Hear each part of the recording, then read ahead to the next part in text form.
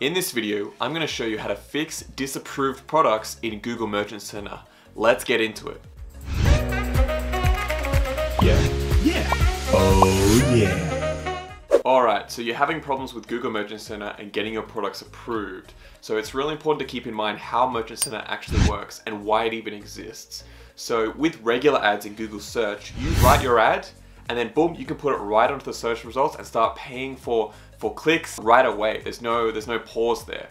With Google Shopping ads, it's really important for Google to maintain the integrity of their search listings. So they have a review process for Google Shopping products to make sure that everything looks good on Google Shopping. This means that instead of just creating your products on Google Shopping or creating your Google Shopping ads, you need to create a Google Merchant Center account, get your feed uploaded into Merchant Center or connected in with Shopify or WooCommerce or whatever you're using, and then make sure it's all approved before the connection and that those products will go into Google Ads and then live on the Google Shopping network. So to get your Google Shopping ads live, you need to create a Google Merchant Center account, get your feed input into Merchant Center, get it all approved in Merchant Center, all those products, all the information, before Google will let you show those ads on Google Ads and the search results. And it's a real pain in the butt to get them approved at the start, especially when you're starting out, because you're just learning how this whole thing works, how all the systems connect together, and maybe you're running into problems here where things are getting disapproved and you don't know why.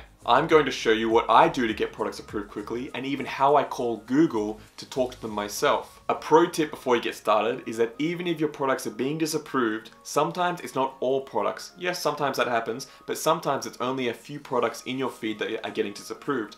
I recommend starting your Google Shopping campaign anyway so that those products that are approved can start showing and you can get data for those products. This is really important because you don't want to be waiting to start your whole campaign just for a few products to get approved when some products can start getting data, clicks, impressions, conversion data right away. So while we're working on the feed, some products are still churning away, getting that conversion data and starting to get you sales for your e-commerce store. So even though there are common reasons for product disapprovals, what's really important here is for you to learn how to think like a marketer, think like a problem solver in this occasion. Because hopefully this won't be your last store. You'll keep making more stores and you'll have to go through this process with every new store that you get onto Google Shopping ads. There are a lot of reasons why products get disapproved, but what's even more important is that you go through a process of troubleshooting and problem solving with your feed. Google's going to give you your error or warning or whatever diagnostic knowledge that it can give you, and you need to use that to figure out, okay, what is actually the problem here? So you can actually download the data as well. It will show you the actual warnings and errors for each product.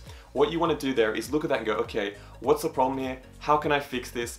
And what I really recommend doing is going to Google and Googling the error, seeing what other people have done. There are lots of forums out there. Yes, I can give you a list of problems and I'm going to do that in a moment.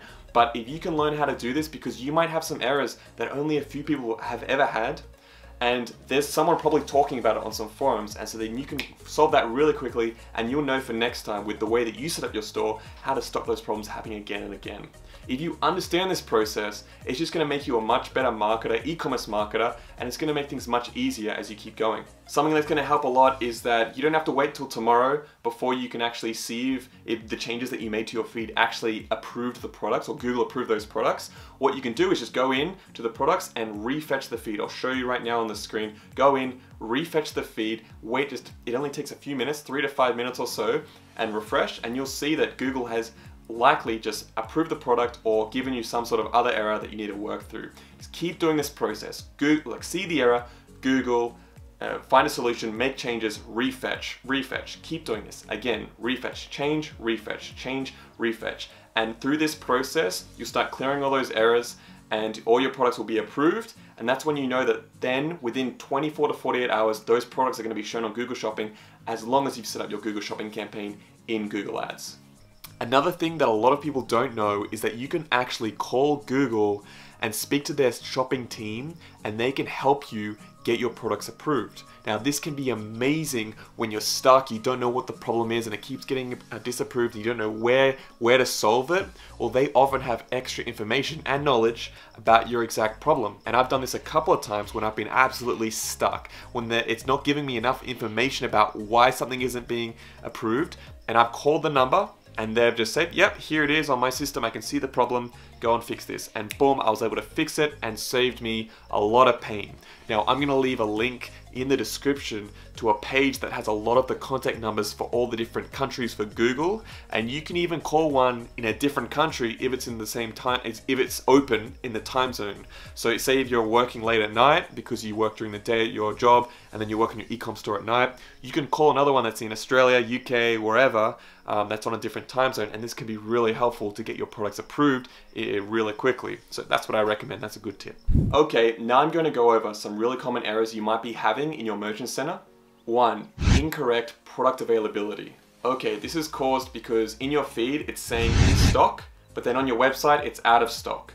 So there's a mismatch here between what your feed is saying and what your site is saying. This might occur because you've got a Google Sheets feed, or your feed in WooCommerce or Shopify isn't actually feeding in the correct information into Merchant Center. So the cool thing is that Merchant Center sometimes will actually update this automatically in your feed, but I do recommend that you have some sort of dynamic feed that does update this automatically, just so that you don't have any problems where Google might, I don't know, penalize you for that, or it might show that it's in stock and you'll be paying for clicks even though it's out of stock. So that's something that's really, really important, and it's really easy to fix. Short term, you can fix this really quickly by just changing the feed so it says out of stock for those items. And if you're regularly checking your Merchant Center disapprovals, you can just change this really, really quickly as it happens, but I do recommend that dynamic feed. Number 2 is invalid images. This can be caused by things such as a low resolution image, the image isn't in the right format, or the URL that you put in for your image link isn't actually an image. Maybe the image is actually not up to the standards that Google has, and they do have pretty strict standards for that. What I would recommend doing is downloading all the product data. It'll actually have a diagnostics that you can download in Merchant Center, seeing which products have this error, and then going in and checking your feed and seeing the image URL that you have for that product, putting it into the search bar, and then seeing, is it actually an image?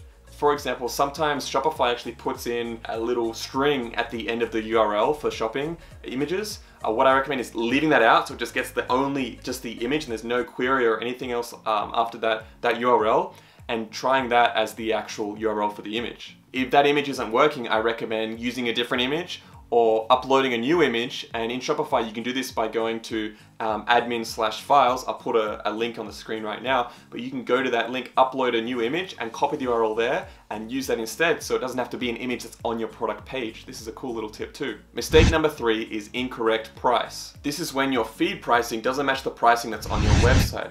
And as well, Google will sometimes auto-update this, but it's much better to actually have this live. Have a dynamic feed that updates, and if you are using a static feed like Google Sheets, make sure that when you update your website pricing, you remember to update the feed as well in Google Sheets. It's really simple, just update the pricing and try again, refetch. Problem number 4 is the incorrect landing page URL. Okay, this is pretty simple. It just means that whatever page that you've got set as the product link, the actual landing page they go to isn't the right page. Maybe you put the wrong product page in there for a different product. Maybe it's a 404 page. Maybe the product is actually unpublished or unavailable in your e-commerce platform, and so when Google tries to crawl it, they're not getting the data that they need. It doesn't match the feed. So go and just check your feed, see the URL you have there, and even try it in incognito window or some sort of other computer or somewhere else that you're not logged into your platform to see, can Google actually access that page. If you're still having problems, you can also clone the product or create a new product page and then fill in the information again and see if that works. Maybe it was a problem with that certain page, who knows. Keep trying stuff like that and see if that can work. Problem number 5, and this is really frustrating problem, is problems with your MPN or GTIN. Okay, so what are these? MPN and GTIN, they are used in conjunction with your brand, and it gives Google a better idea of what your product actually is. It's basically an identifying number for your product. So someone else might have another store that sells the same products. Maybe you have your own products, but a lot of people sell someone else's products. Maybe, for example, cameras. And if you put the GTIN of that camera, that's the official GTIN, it means Google has seen this product advertised all around the world, and it has a much better idea of what that product is. That's going to make its job much easier to figure out who's actually searching for your products and getting those initial clicks. If you don't put this information in, that's fine. You can actually get a custom GTIN or just put in the MPN with the brand. That can work too. But Google will say here what the actual problem is. And this is a really common problem, especially for new users of Merchant Center and Google Shopping ads. You just need to update that GTIN. I would recommend starting off MPN, which you can have you can even put the SKU in there if you like. Try that out and put your brand name in there just so that you can get it approved and get those ads going. What I do recommend is eventually getting a GTIN for yourself. That's really important. If you actually can get the GTIN of the actual product, say if it is a camera or it's a phone or whatever you're selling, that's going to help as well in another way, because it means that if there are any reviews around the world from other shopping stores that have that same product GTIN, it's also going to show on your ads. The disadvantage here though, and I've seen this with some of our clients, is that if you have got an amazing brand and you're using the GTIN of a product, but other stores, they can actually kind of hijack those reviews. So you've spent all this time getting great reviews, well, a competitor can then show that same product. They might not have a strong brand, but then Google Shopping is gonna show the reviews for that product for your reviews, but because it's the same product, Google's like, okay, well, we're gonna show those reviews anyway because it's the same product. Okay, there's a lot to get into here. It deserves its own video, but for GTIN and MPN problems, I'm gonna put a link in the description to a Google page that talks a bit more about this question here as well. So check the description box for that link. Okay, problem number 6 is missing shipping or tax information. This is super common, but it's a very straightforward fix. It just means going into your shipping settings in Merchant Center and your tax settings, your business settings, and make sure that's up to date, accurate, and reflects what's actually on your store. Keep in mind that sometimes if you put shipping information in your product feed, that's actually going to override the Merchant Center settings that you put in your shipping settings in Merchant Center. All you really have to do is just make sure that your shipping settings match what you're actually shipping. That's really, really important. If you're having shipping differences between each product, put them in the feed, but just make sure that they're accurate. I'm gonna put a link in the description to a video that I did on shipping settings and getting them all set up, so hit the description, go check it out if you wanna see how to set that up properly as well. Error number 7 is prohibited or restricted products. Okay, you probably know this already, but Google has very strict restrictions on products that it deems dangerous or unacceptable or anything like that. They get very careful about sensitive topics, which, I understand, but it's something you need to be aware of if you're going into that realm. Products like guns, bombs, explosives, drugs, anything like that, you can't really advertise that stuff on Google Shopping. And if you do, even if it's something like alcohol, there's a lot of policies around that you need to be aware of. I'll put a link to a list of dangerous products and services in the description. Check that out. It'll have a bit more information from Google about those sort of services. If you are trying to get illegal drugs approved on Google Merchant Center, I would stop, reconsider your life choices, and pick another niche for your e-commerce store. Okay, now that we've got all our products approved in Merchant Center, I really recommend that you check Merchant Center at least once per week. Set a time in your calendar where you just jump in for 2 minutes and make sure that everything is approved.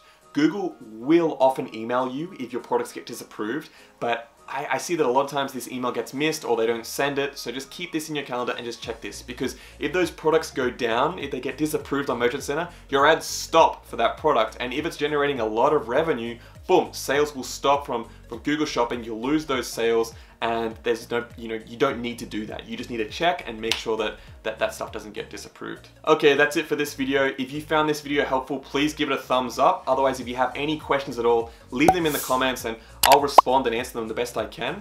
If you want to see more videos like this, please subscribe, and I look forward to seeing you next time. Bye for now.